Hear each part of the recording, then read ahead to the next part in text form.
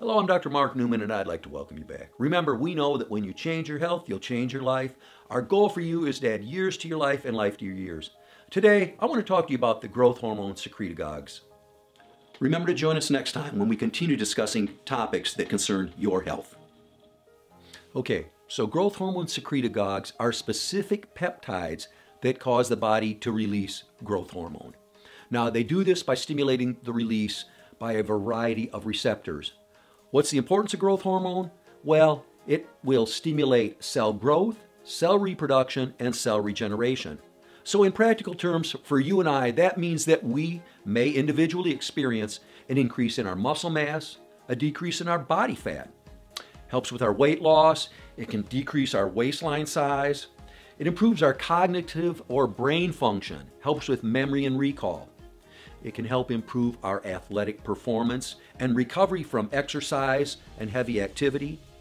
These products can also improve our libido, help us with sleep, longer sleep, deeper sleep.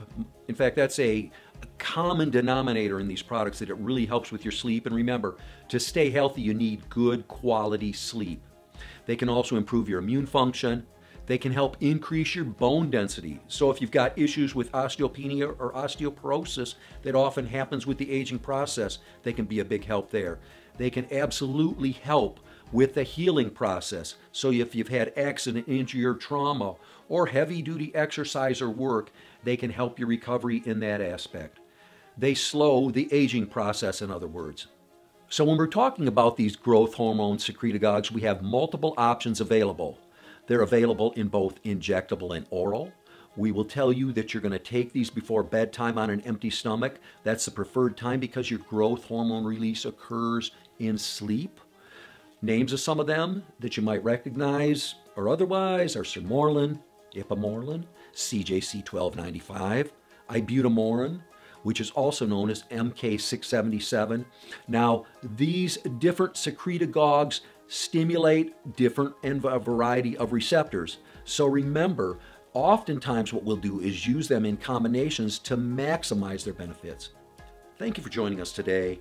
I welcome you back next week when we'll talk about more topics concerning your health. I'd like you to subscribe to our YouTube channel, leave us a comment, like and follow us on Facebook and Instagram. And for more information about the services and products that we offer, take a look at our website. This is Dr. Mark Newman. I appreciate you spending time with us.